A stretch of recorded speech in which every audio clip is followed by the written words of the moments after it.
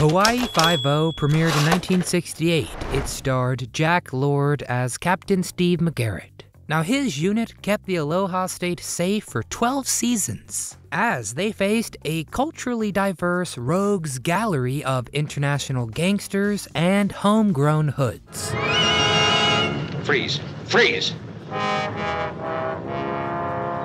Die-hard 5-0 fans marked their calendars for the show's long-awaited DVD release back in 2007. So just imagine their disappointment when the Season 2 box set was one episode short. I get the message.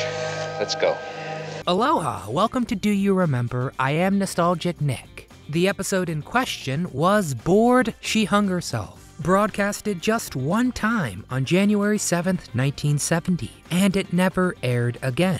But CBS executives underestimated the power of the internet, and the bootleg copies began surfacing a few years later. Groovy. Today we are discussing that lost episode and attempt to figure out why they're still keeping it from us. CBS has produced thousands of controversial TV shows over the years, so what's so shocking about this one? Our DVD season sets are incomplete, and we'd like to speak to the manager. Before we begin, please hit that thumbs up icon to show support, and subscribe to our channel so you never miss a new episode. Now, wax down your surfboard and cue the music.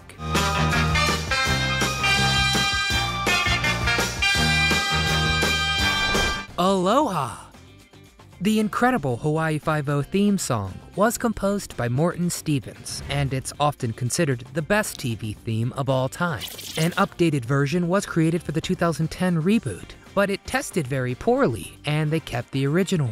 5-0 has become everyday slang for police officers, and it's heard frequently on cop shows and the streets. But the show's title actually refers to Hawaii being the USA's 50th state. Hawaii didn't have a state police force, so the producers invented one. McGarrett was initially supposed to be a house detective for a chain of hotels, but CBS decided to expand the fictional unit's jurisdiction to the entire state. And I will go on record saying anyone but Jack Lord leading the 5-0 unit just wouldn't have worked. But believe it or not, he wasn't the producer's first choice. Some strange folks coming out of the woodwork now. Gregory Peck and Robert Brown were first considered for the role, and it was offered to Richard Boone, the star of Have Gun, Will Travel. Boone passed, but Jack Lord was cast at the very last minute. No, seriously, he read for the part on a Wednesday and was in front of the camera in Hawaii that following Monday. Something's missing. The first season of Hawaii Five-0 was released on DVD in 2007, and the second was released just 1 year later. However, the word complete did not appear on that box cover, and for good reason. The fine print on the back says Bored She Hung Herself aired only once and is not included in this set. The episode reportedly did appear on Australian DVDs, and bootleg copies of the original 16mm film prints surfaced online in 2010. Episode synopsis.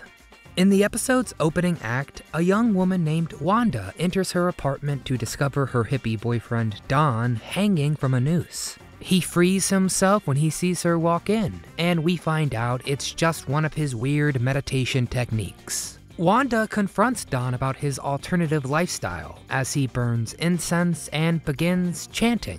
See, Don's a health freak. He doesn't believe in dropping anything unless it's organic. An argument ensues, and Don throws Wanda to the ground before storming off on his motorcycle. A few minutes later, their 13-year-old neighbor, Hank, discovers Wanda's lifeless body hanging from that same noose. The heartbroken Don becomes the prime suspect and considers himself responsible for her death. But one of his friends provides an alibi, and the real killer turns out to be a neighbor who strangled Wanda after she refused his advances. The critical evidence they needed was traces of cashmere under Wanda's fingernails that matched the neighbor's sweater. The explanation. Hawaii Five-O creator Leonard Freeman's widow Rose told fans the gruesome reason that Bored She Hung Herself was never rebroadcast. According to Mrs. Freeman, CBS was sued by a victim's parents after a copycat incident. So the network pulled the episode from future syndication as part of that settlement. Joel Berliner played Hank in that episode, and he corroborated her story. He further explained that that incident cost him the residual income he would have earned, and that he didn't get an explanation for over a decade. Don't try this at home. Autoerotic asphyxiation was not openly discussed on TV back in 1970, and Don's unusual behavior was described as a form of meditation. I've got to find out who's lying and why. But the accidental deaths of INXS frontman Michael Hutchence in 1991 and Kill Bill star David Carradine in 2009 brought the formerly taboo subject out to the open. Is it true? Here at Do You Remember, we never let the facts get in the way of a great story, but our friends at Snopes hold themselves to a different standard. Their researchers couldn't find any official documentation of that copycat death, lawsuits, or settlements, and they consider this story unproven. They also point out that many TV networks have chosen not to rebroadcast episodes after lawsuits, but none have ever been officially banned. What did we miss? If it's any consolation, people who have seen Bored She Hung Herself consider it one of the show's worst episodes. The 45 minutes or so is full of bad hippie stereotypes, and characters use a lot of slang that has not aged well. We were afraid they'd turn him into some kind of a dope fiend. Don's writer friend, Wilson Boswell, gives him an alibi, but they don't even bother to include the actor's name in the show's credits. No one understands what it's like to obsess over TV shows more than we do.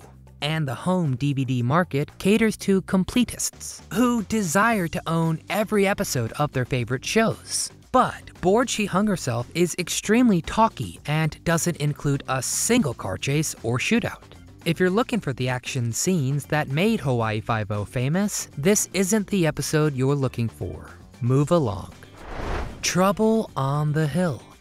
Hawaii Five-O was an instant hit in Hawaii, and viewership on the mainland picked up during the show's second season. But Rhode Island Senator John O. Pastore singled out Hawaii Five-O during congressional hearings on TV violence. Well, Jack Lord responded by calling the senator a, quote, big fat windbag. And the show received further scrutiny a year later, when Baltimore police blamed a paintbrush factory shooting on an episode. This one called, "And I Want Some Candy and a Gun That Shoots." CBS was trying to woo urban audiences when ratings for rural shows like The Beverly Hillbillies, Green Acres, and Petticoat Junction began declining. And they did not need any bad publicity. With so much at stake, the last thing they needed was a lawsuit. But that was a long time ago. We've seen thousands of brutal on-screen deaths since 1970, and autoerotic asphyxiation has been discussed in countless movies, as well as the subject on a variety of TV shows, from CSI, Law & Order SVU, The X-Files, to even South Park. Most likely you'll end up going the way of David Carradine and Michael Hutchence. Autoerotic asphyxiation. Is CBS still afraid of inspiring more copycats all these years later? The moderator of a Hawaii Five-O fan page claims to have spoken to a CBS home entertainment executive in 2011. The unnamed executive confirmed that the episode would never see the light of day. Home video and streaming didn't exist in 1970 and would not have been mentioned in the legal settlement. But it's a good bet that any resourceful lawyer could convince a jury that a present-day DVD release violates the original agreement, and CBS does not seem interested in taking that risk. Passing the Tiki Torch. Hawaii Five-O creator Leonard Freeman died in 1974, and Jack Lord served as an uncredited producer for the remainder of the show. He became a permanent resident of Honolulu and remained there until he passed in 1998. Of course, Jack was a popular local figure who was often encouraged to run for public office. and generously supported local charities. Sculptor Lynn Weller Liverton created a bust in his honor in 2004, and you can see it for yourself at the Kahala Mall in Honolulu. Oh boy, Hawaii Five-0, the longest running crime series in TV history until Law & Order in 2002 passed it. The show took mainland viewers on weekly Aloha State adventures for a remarkable 12 seasons. But all good things must come to an end. Magnum PI was created to make further use of the show's production facilities, and the show existed in the same TV universe for 8 seasons. Jack Lord was invited to make a guest appearance, but he declined. After an unsuccessful 1997 reboot, the new Hawaii Five-0 premiered on September 20th, 2010, 42 years to the day from the premiere of the OG series. The new one ran for 10 seasons too. Sadly, James MacArthur died before he could shoot his scheduled episode reprising his Dano Williams. Too bad, would have liked to hear Bookum Dano one more time. Bookum Dano. Alright, enough of me, now I want to hear from you. Get in the comments and tell us all things Hawaii Five-0. Your favorite character, the best episode you recall. Mahalo for joining us, and be sure to hit that thumbs up icon on your way out. Subscribe to our channel so you never miss a memory. And from all of us here at Do You Remember, we want to thank you for watching.